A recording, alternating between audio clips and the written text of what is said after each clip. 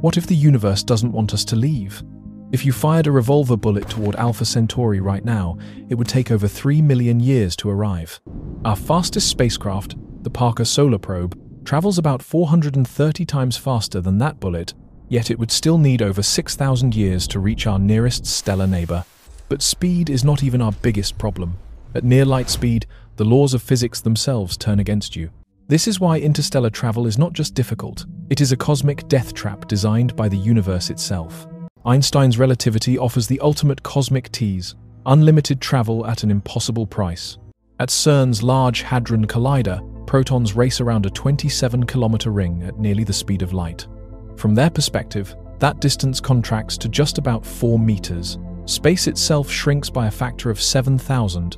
This means you could theoretically travel to the center of our galaxy, 26,000 light-years away, and experience the journey as lasting only 37 years. The entire galaxy becomes crossable from your perspective. But here's what happens when you return. While you experience 37 years, 26,000 years pass on Earth. You step out of your ship to find a completely transformed world. Everyone you knew is gone. Your entire generation, all part of history now. Civilization has advanced beyond anything you could recognize. New technologies, new societies, perhaps even new ways of thinking have emerged. You return as a stranger to your own species. Time does not flow at the same rate for all observers. The faster you travel, the more slowly time passes for you. As you approach the speed of light, your own time almost stops, while time on Earth keeps flowing normally. You can go anywhere in the universe, but you can never come home. But even if you could accept being cut off from your time, the universe has built an even more brutal trap. The LHC uses enormous energy to accelerate protons with almost no mass. Accelerating just 1 kilogram to 10% of the speed of light requires energy equal to over 1 million tons of TNT. At 90% light speed, the energy requirements multiply by over 250 times.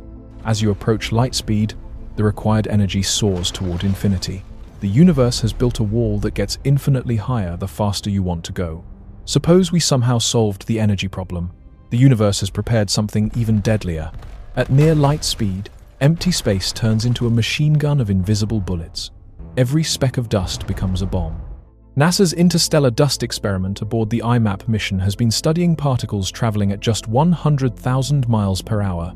Even at such relatively low speeds, impacts create plasma temperatures over 10,000 degrees Celsius, hotter than the surface of the sun. Now imagine traveling at 10% of light speed. A grain of sand would strike your ship with the force of hundreds of kilograms of TNT. To protect against such impacts, a ship would need armor heavier than the spacecraft itself. But heavier ships need more energy to accelerate. More energy means bigger engines. Bigger engines mean more mass. You're trapped in an engineering paradox where every solution creates a bigger problem. The same physics that makes distance contraction possible also makes the journey deadly. The universe gives with one hand and takes with the other. We continue to push the boundaries of propulsion. In 2025, we are closer than ever to fusion technology. Princeton's proposed direct fusion drive uses deuterium and helium-3 heated to over 100 million degrees. Simulations suggest it could reach Saturn in about 2 years, yet even this revolutionary concept would still take over 40,000 years to reach Alpha Centauri. NASA's Project Orion in the 1960s proposed something truly extreme, propelling spacecraft with nuclear explosions, literally riding atomic blasts through space. Even this bold concept would take over a century to reach our nearest stellar neighbor. The speeds needed for Einstein's effects remain far beyond our current reach. This leaves us with only one option, and it's terrifying.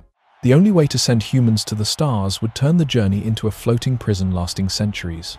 But what happens to the people inside changes everything we understand about human exploration. Even if we build massive generation ships that cruise at significant fractions of light speed, their crews become something new. Something that's no longer quite the same as what left Earth. The first-generation volunteers, knowing they will never see their destination, they will live their entire lives in a metal tube, watching Earth shrink to a point of light, then disappear entirely. Every subsequent generation is born in transit, citizens of nowhere, belonging neither to the world they left nor the world they seek.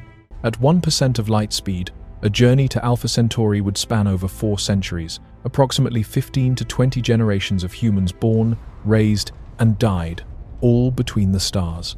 But the real cost is what space does to them. Cosmic radiation slowly rewrites their DNA. Low gravity reshapes their bones and organs. Isolation warps their psychology and social structures.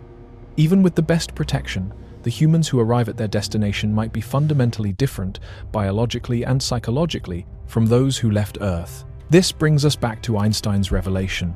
Einstein's relativity is the ultimate cosmic joke. The same physics that makes interstellar travel theoretically possible, distance contraction and time dilation, also makes it practically impossible. Perhaps the universe is not forbidding us from leaving, only asking if we're ready to pay the price.